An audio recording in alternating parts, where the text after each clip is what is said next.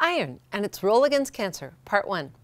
Hello, it's Dr. Colleen Huber, a naturopathic medical doctor in Tempe, Arizona. Here on October 30, 2019, in our ongoing video series on cancer and biochemistry. Today I would like to tell you about iron and, wow, all the misconceptions about it with regard to cancer. Very unfortunately, there are a lot of people out there who believe, for some reason, that iron may be a risky or undesirable substance to have in the body if one is dealing with a cancer diagnosis. Well, I can tell you that this is yet another myth that I'm just going to have to knock down today, just like I have had to refute some old doctor's tales in previous videos in this series. You may remember, for example, that I had to explain why the old canard about not giving vitamin B12 to cancer patients was totally bogus. That was Cancer and Biochemistry 9.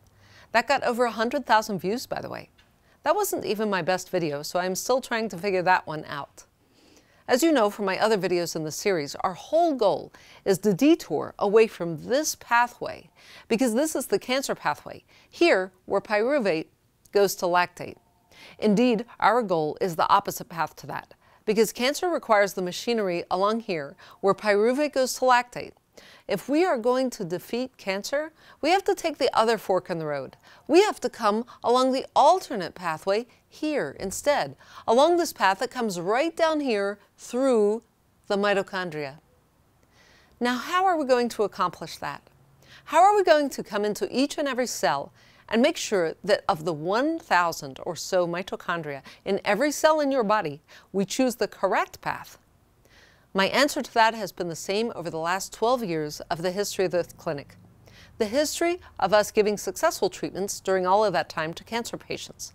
The answer: provide all the raw materials needed to move along here, every nutrient, every vitamin, every mineral, every amino acid necessary for these processes here to work. And preferably, provide absolutely none of these that are required here, if at all possible. That's not really possible, but we minimize the resources needed for this pathway, this one here, to the best of our ability. And yes, folks, that requires some dietary interventions, as I discuss in Cancer and Biochemistry number 3 and 4. Why do I want to make this biochemical influence? Why do I care? Why do I want to bring metabolism here rather than over here? Because I want to nourish normal metabolism, and I want to starve cancer.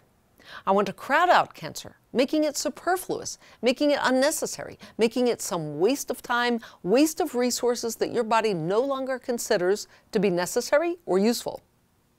I want to make cancer obsolete in your body. If you stop giving it the fuel it needs, and you start fueling the alternative pathway instead, now you are giving cancer no reason to remain in your body. And folks, that is pretty much what we need to do regarding cancer. That is the only way I know of to defeat it without side effects. And that comes from 12 years of my working full-time with cancer patients. We know that cancer arose in the first place because there was damage here in the normal metabolism of the mitochondria, which put obstacles in some of these paths. At the same time, there was abundance over here. So cancer grew as a response to that, or as an undesirable solution to the problem of too much sugar in the system, at the same time as too much damage here. Okay, today, let's talk about how iron plays into this. My question is, how does iron facilitate the flow along this road here? First, let's look at the citric acid cycle, which you remember is here. This is a great image of the citric acid cycle and what it accomplishes from curefe.org. Eric Minnikel is dedicated to researching prion diseases. In this image, he shows a lot that is useful for us to know.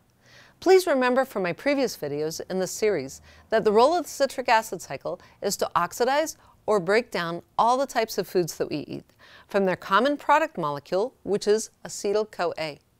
So what is the purpose of breaking down food? Why do our bodies go to all that trouble? Why not just have almond in, almond out? ohnuts.com shares this photo. The reason we don't just have same in, same out is because we need to harvest some things from that food. What the citric acid cycle gives us is NADH and FADH2. These molecules provide electrons, yes, the highly coveted electrons. As I described in a previous video, these are useful currency units for all kinds of functions in our bodies.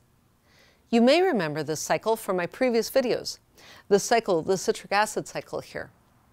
What I would like to point out today is how iron plays an impressive role here in that it increases the activity of 4 enzymes in the citric acid cycle. These are the 4 enzymes: citrate synthase here, aconitase here, isocitrate dehydrogenase here, and succinic dehydrogenase here.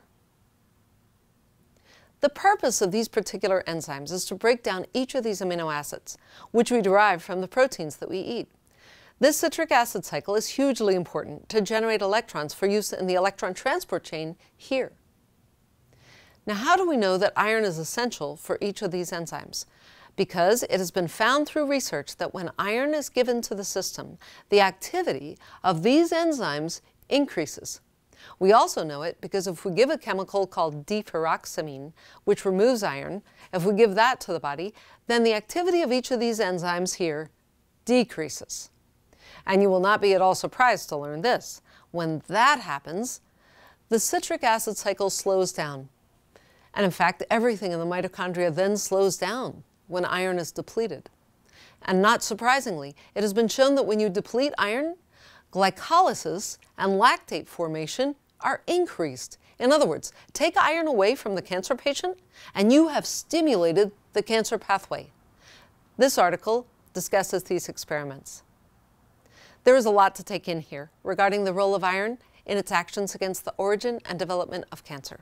So much that I'm going to continue the topic with our next video in this series. For now, I'm Dr. Colleen Huber. It is October 30, 2019, and thank you for watching.